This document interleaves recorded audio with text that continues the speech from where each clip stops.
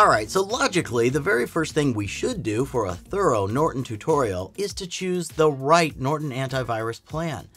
Personally, I have Norton Deluxe, since I need to monitor a few different devices, and I want the parental controls for, well, a couple of other devices. But hey, if you only need to get an antivirus for one device and only one device, who only has one device? Well, then just choose either the Plus or the Standard plan, depending if you want a VPN included with your AV subscription or not. Okay, once you have a plan, because you stopped the video and went and got one, right? Okay, well, the next issue now is how to install Norton. If you're logged in on their website, under the account name tab, there's the download section. Click here, press agree, and then it's just like how you would install any other app. Open the download file, click a couple of buttons, and then just wait. And while you're waiting, well, why don't we answer this little trivia question? Okay, so what was the very first name of Norton Antivirus? No? Okay, a small hint. The acronym was SAM, S-A-M. All right, is installation done? Well, once it is, you can just set up some features like cloud backup, their password manager, and that really cool VPN. If it's included in your subscription, of course. After that, click done, and that's how to install Norton. Security is up and running. There you go. Okay, now from here, Norton shows a quick rundown of where to find the main things. Now there's no explanations on how to use the sometimes confusing interface buttons and switches, nor how to navigate all the features that open in the pop-up windows.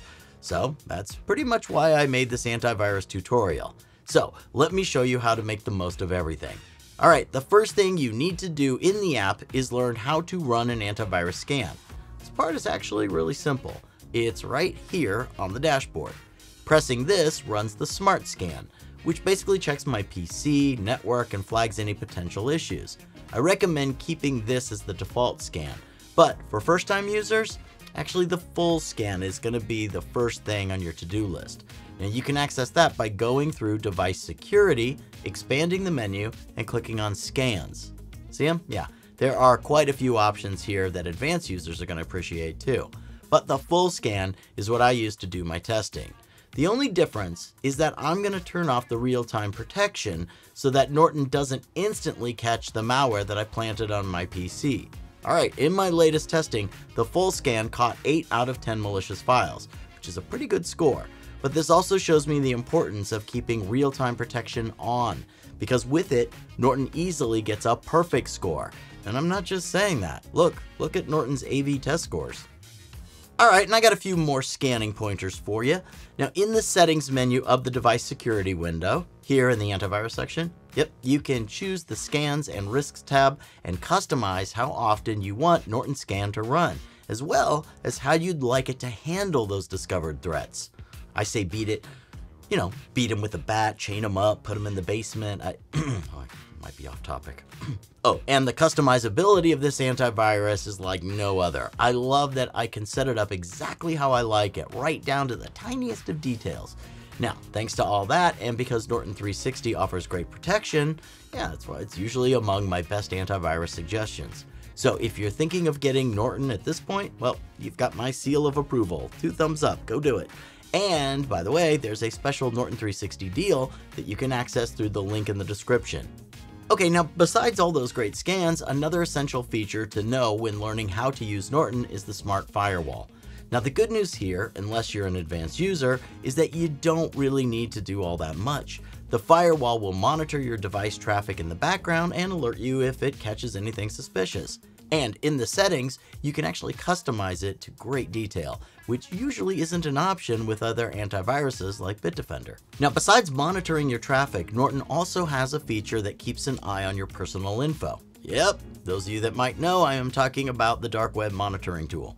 Here you can choose what information you want Norton to monitor, and if it's been leaked on a dark web database, well, Norton's gonna let you know about it. I like that it doesn't just look out for malware, but it also offers privacy protection as well. Now, hang on, going back a bit to malware protection, I also gotta mention the Safe Web feature. See, during my testing, it effectively prevented me from entering any potentially malicious sites, and that includes phishing and scam sites. They recently updated this feature quite a bit, So now it includes things like online banking protection, which, come on, that's a really nice thing to have, right? We all do online banking now. And another feature that will be useful is the performance optimization tool. You can access it through the device security menu, which, by the way, I'd suggest having on by default, especially if you're planning to use the Norton 360 app a lot. It's just more convenient. And under this drop-down menu in Performance, well, you can run a scan to optimize your disk or do a little file cleanup. Now, as mentioned, a few of the features depend on the plan that you end up picking.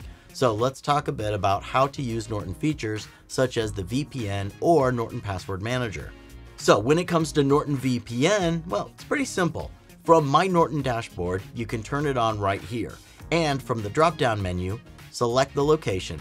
Here in the settings, you can see a few more options like enabling the kill switch to avoid IP leaks or use split tunneling to route only through specific apps through the VPN server. Alright, now using the Norton Password Manager is a little bit different than what you might be used to. Even though you can set it up from the same dashboard, you'll still need to download a separate app to use it on mobiles, or get the browser extension to access it on a PC. Now, let me know if you'd like a tutorial on that, but honestly, once you have it installed, it ends up being pretty straightforward.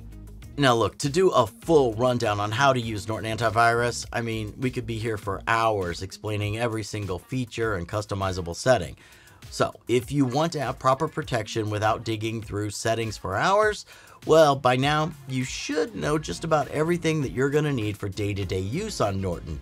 If I missed something, let me know in the comments. I'll take your abuse. And I'll also try to answer your questions as best and politely as I can.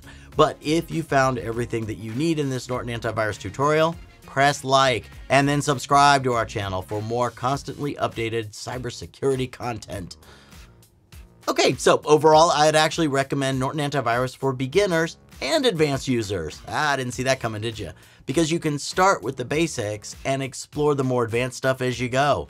The good thing is, if you don't want to dive deeper, you don't have to. Their security is watertight from the get-go, and it's just a matter of how in charge you like to be over your device's protection and all those settings. Alright, let me know if you'd like any other Best Antivirus 2023 tutorials. And if Norton caught your eye, I'd highly recommend checking it out, and not to forget to use that special deal to get proper protection at the cheapest possible price.